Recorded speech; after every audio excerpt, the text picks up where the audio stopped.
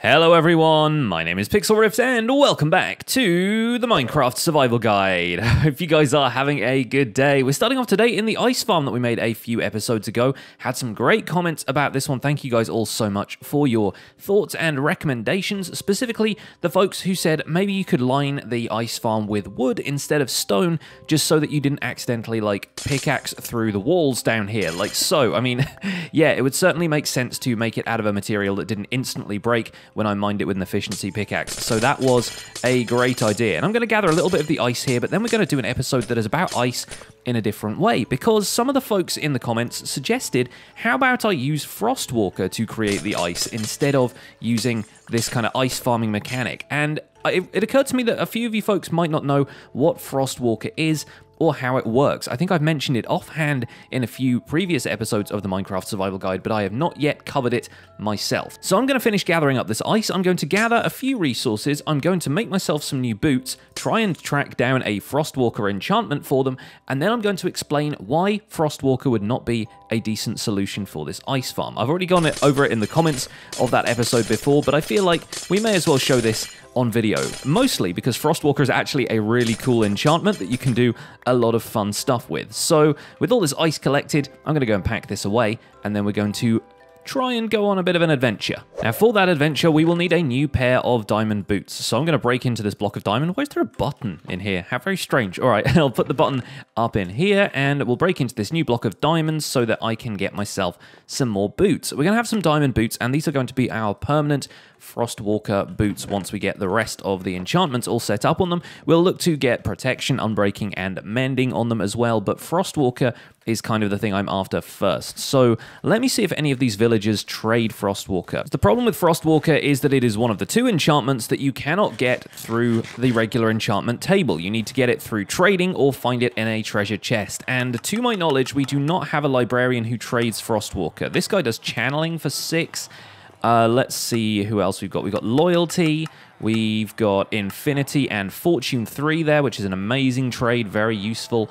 I do not think we have all that many librarians in here, and I think the ones that traded Frostwalker are elsewhere. I think we may even have a Frostwalker trading librarian over at the village where we first found Mendelsohn, our mending villager, so I might head back over there and see if he's still knocking around. Naturally, it would help if I bring some trading supplies with me, so I've got some emeralds, I've got some paper, we'll probably bring a few books as well. Yeah, I've been doing a little bit of trading with mending villagers because the mending trade might not be there for too much longer. The upcoming updates, let me just quickly check that I don't have Frostwalker in here already.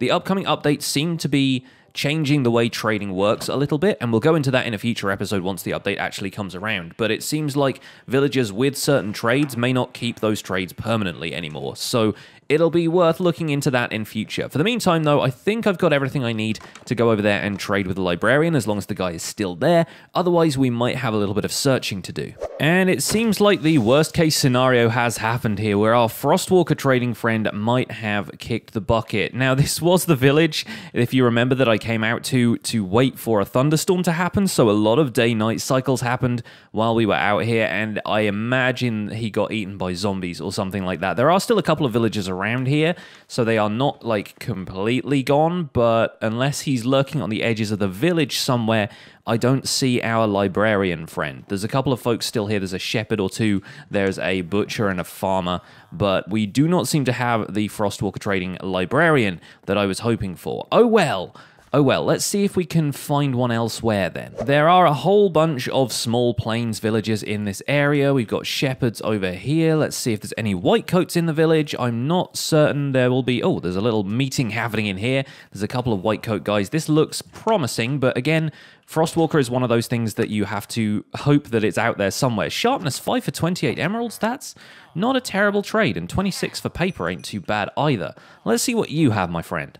Infinity for 9 emeralds is also not too bad. Let me grab one of those books just in case I need a new bow in future, because remember, Infinity and Mending are mutually exclusive, meaning they can't both be put on the same bow, so I only have Infinity on this one, I do not have Mending. Eventually that will become too expensive to repair. Now our last book here is fire aspect. Basically the opposite of Frostwalker, kind of not the one I needed. Never mind, let's see if your other white-coated friend in here has any good trades. Where are you? Of course, you're a cartographer. Great, okay, let's find a librarian. This guy is a librarian, has an Impaling 4 trade for a lot of emeralds. Let's see if he's got anything slightly better, or we may need to find some shelter in a second. Yeah, this guy's run off to his little house to begin with, and let's see what else we can grab here. Let's get a bookshelf or two. This is probably not going to lead anywhere unless I'm very, very lucky with the trades, but 3 books per librarian, there's a decent chance that we might get something eventually. And another infinity trade. Does everybody want me to have infinity? It seems like it, and that's fine, I guess, but oh, yep, the village is being attacked by zombies. Oh, well, I think we will probably try it further afield. There's another village out here on the water. There's a guy trapped down here in a hole. Are you a Frostwalker trader? You are! It was a different village the whole time. Oh, fantastic. I'm so glad I saved this guy. And it looks like we might just about have enough emeralds to trade for a single Frostwalker 1 book. I'm glad I came out here. Might have missed that otherwise. Fantastic stuff. Frostwalker 1. Okay, I'm actually going to go ahead and grab another book from this guy, but I will need to run back to the farmhouse and get some more emeralds to trade with. But at least I took some steps to secure that guy in there to make sure that he wasn't going to get killed by zombies. Good stuff. All right, at least that's going to cut down the amount of time it'll take me to make this episode. And luckily, thanks to the mammoth trading sessions I've done from my melon and pumpkin farms, along with other things, I do have a decent supply of emeralds. So that should be enough to get us a second Frostwalker book, and the maximum amount you can have with Frostwalker is Frostwalker 2. That is the highest tier the enchantment goes to. So all we will need is 2 books. We'll grab a couple of others from the villagers in here, and I think we've got a few in the chest that we can apply to this new set of boots, and then I'll be able to show you what Frostwalker does.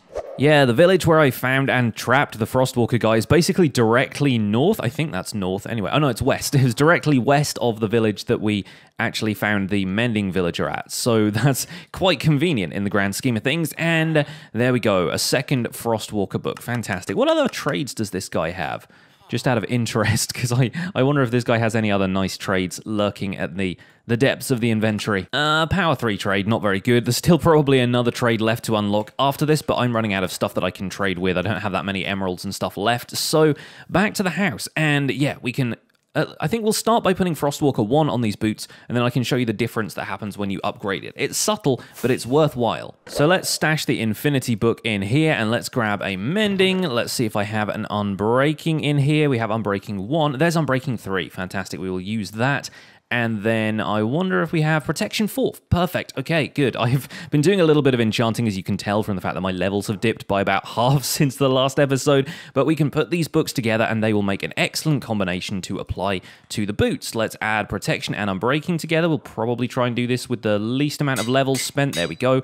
Unbreaking 3, Protection 4. We can add Mending into the mix like so. And I think what we'll do is we'll add Frostwalker 1 now, and then we'll add Frostwalker 2 to the boots later. So with that is going to cost 18 levels, taking us down to 29. I'm back below the 30 level threshold for once. Now let's see, that's going to cost 19 levels to upgrade it to Frostwalker 2. So we'll demonstrate Frostwalker 1 first. Now bear in mind that Frostwalker and Depth Strider are mutually exclusive. You'll notice I used that phrase a little bit earlier to describe how Mending and Infinity cannot be put on the same bow.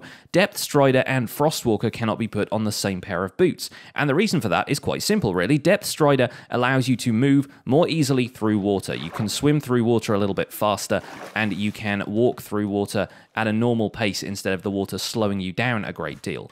What Frostwalker does is eliminate that by basically turning all of the water around you into ice. If I can... Yeah, there we go.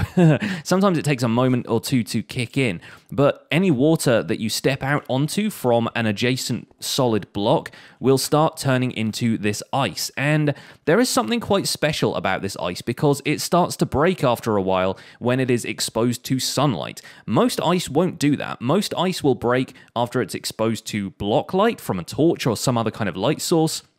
Frosted ice works differently. It starts to develop cracks once you're a little way away from it, and it's no longer like in the radius of effect of the Frostwalker boots.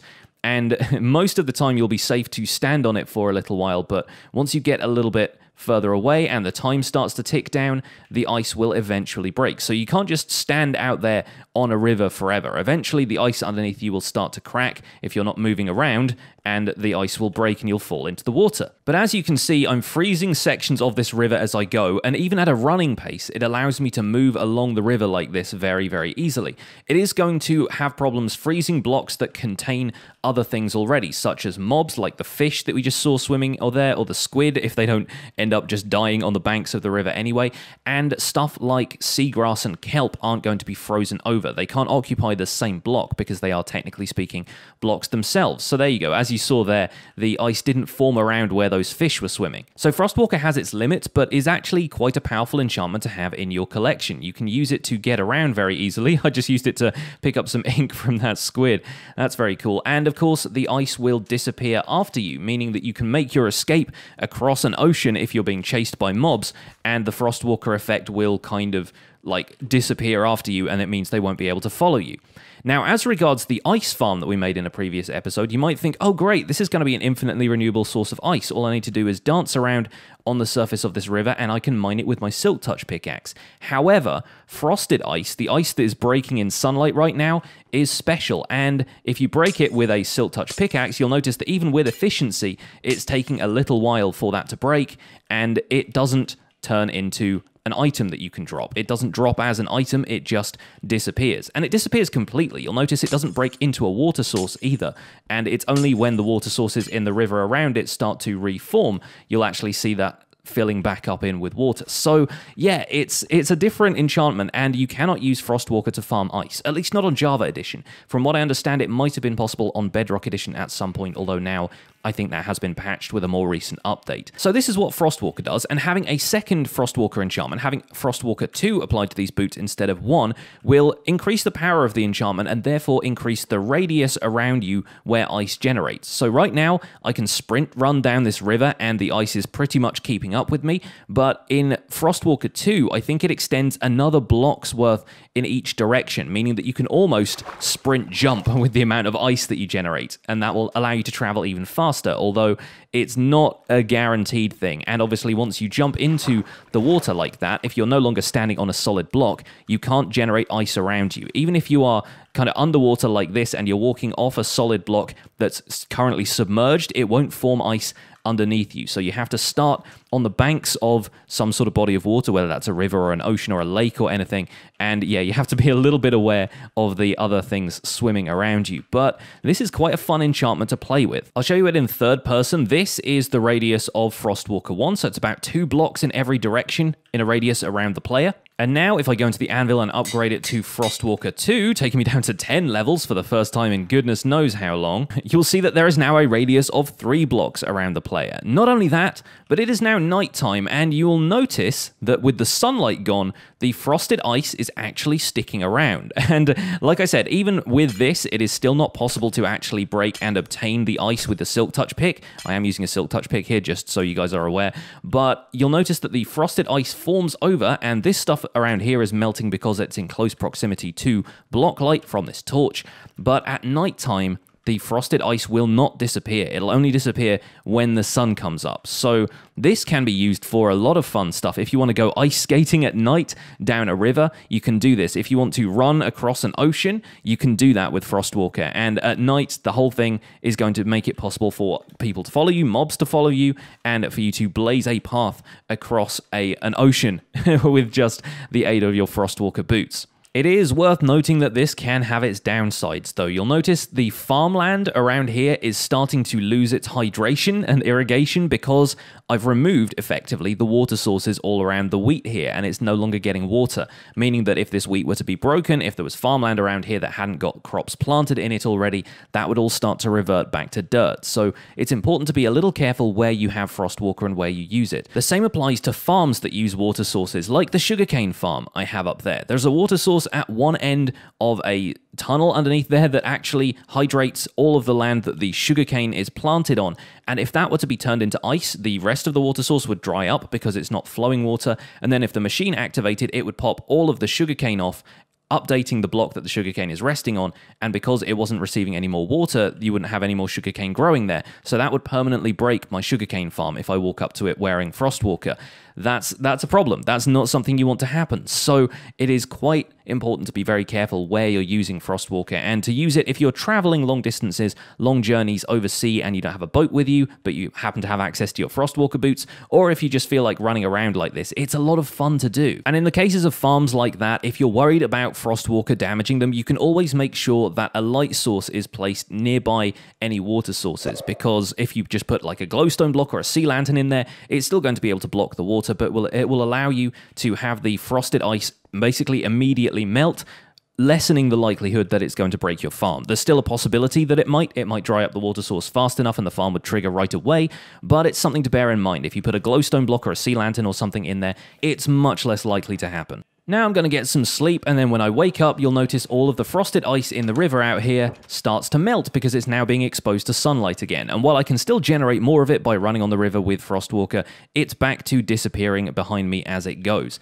Now you can tell the difference between frosted ice and regular ice because of the cracks that start to form, but also if we take a look at this with the F3 screen, you'll notice that what we are looking at on the right-hand side there where it says targeted block is frosted ice, and that is different to regular ice, packed ice, and blue ice. This is its own kettle of fish. That's why when you break it with a silk touch, you're not able to obtain it, and that is why it is not the right choice for farming ice. But it was a good thing to explore, and I'm kind of glad people brought it up because I had sort of forgotten about Frostwalker in a way. It's not an enchantment I use very often because I do a little bit of technical project here and there, and I don't want to have my water sources break in my farms, but it's nice to have. It's good for the sense of adventure and magic and fun in Minecraft, and I hope you guys will enjoy using it if you happen to get lucky and find a Frostwalker book in your worlds. But that's all we're going to cover for this episode of the Minecraft Survival Guide. Thank you guys so much for watching. My name has been Pixlriffs.